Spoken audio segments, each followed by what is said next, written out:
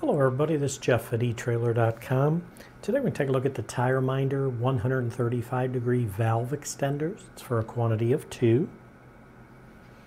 Now these valve extenders, you can see, have a 135 degree bend on them and allow you to better access those hard to access metal valve stems that are on your wheels.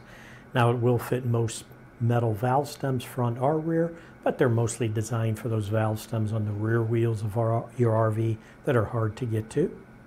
Now these are designed to work with metal valve stems. They're not recommended for use on rubber valve stems. These are a nickel-plated brass construction. They are a TPMS compatible. Total length on them, measuring this way, is about 2 inches.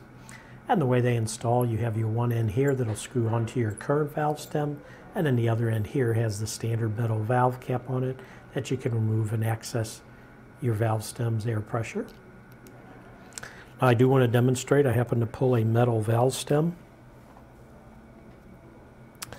And the metal valve stem you have on your vehicle will usually have the valve cap installed on it. So what you'll want to do is remove the valve cap and then take your extender and take the end that spins on there and go ahead and start tightening it down.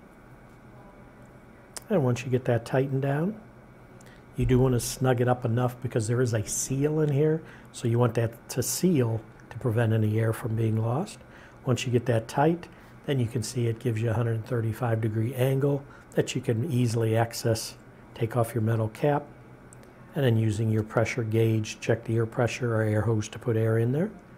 And then once you're done, just go ahead and put your valve stem or valve cap right back on. And to remove it, you just unscrew it from the valve stem. And again, this is for a quantity of 2. But that should do it for the review on the TireMinder 135 degree valve extenders.